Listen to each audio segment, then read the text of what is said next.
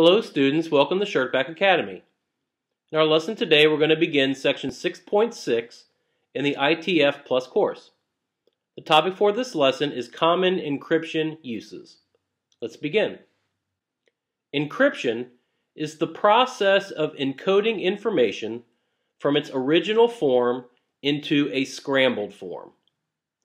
The original form of data information is called plain text. The scrambled form is called ciphertext. Only authorized users can decode encrypted data back to its plain text original form. Algorithms are complex rule sets that translate the data from plain text to ciphertext. Encryption keys are the passwords we use to encode and decode data that's sent in messages. The process of decoding data is called decryption. It translates scrambled ciphertext back into its original plain text form for viewing and modification. Ciphertext is the representation of data after plain text data has been encrypted using an algorithm. It is a scrambled data version that will require an encryption key to decode. Ciphertext includes an unreadable form of the original plain text data. The encryption algorithm will contain all the translation rules and patterns that are needed to decrypt the ciphertext.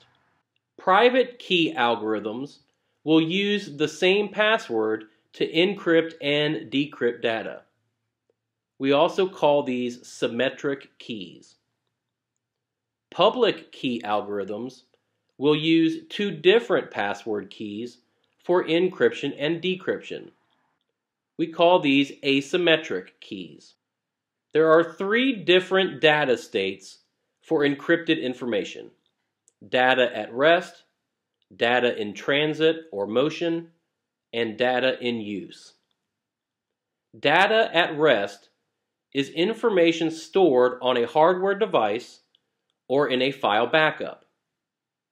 The data is not being actively used by an application or CPU. Data at rest includes hard drives, cloud backups, and external storage devices. Data in transit is information stored within a computer's RAM memory or that's actively traveling across a network. RAM memory data is available for quick reading and updating. Some common data transit methods are email, text messaging, and file sharing. Data in use is information actively processed by applications within the operating system. It includes multiple current users viewing the same data. File-level encryption is the encryption of data within individual files or folders. Encrypted folders will have all files contained within also undergo encryption. Unencrypted folders may still contain individually encrypted files. File systems perform data backups of encrypted files.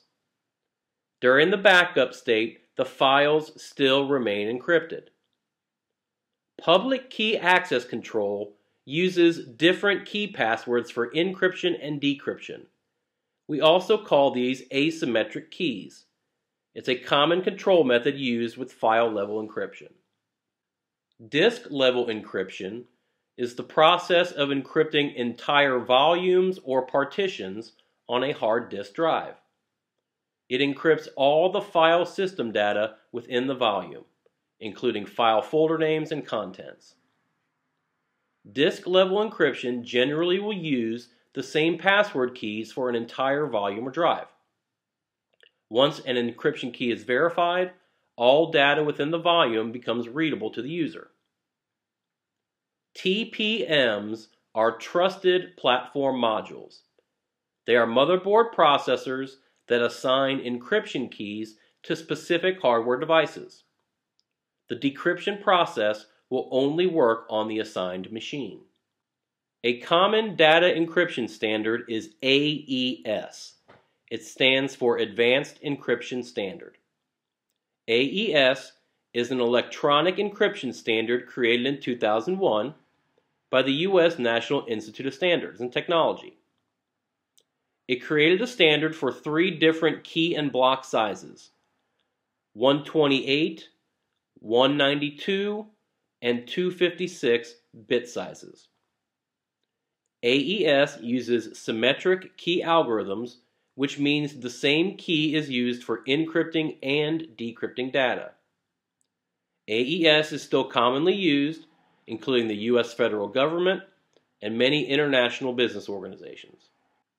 HTTP is the Hypertext Transfer Protocol. It's the foundational protocol for all internet data communications.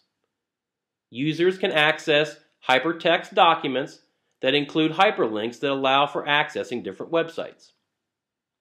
HTTPS is a secure extension of the HTTP protocol.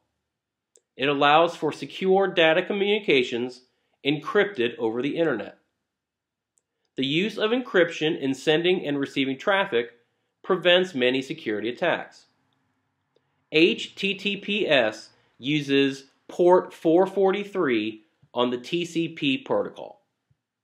Mobile device encryption is the encoding of data that's stored on tablets and smartphones. It encrypts all the data on the device and requires a passcode to access. Mobile device data becomes scrambled and unreadable to third parties. Our SIM data cards remain encrypted if someone happens to remove it from the device. Biometrics is the use of physical features of a person to authenticate to a mobile device. Some common examples are fingerprints and facial scans. Mobile devices will also encrypt all application data so that user activity cannot be monitored by attackers. Email encryption is the encoding of email messages to protect their contents from being read by third parties. Transport encryption will encrypt email messages between server computers. There is no direct link between sender and receiver.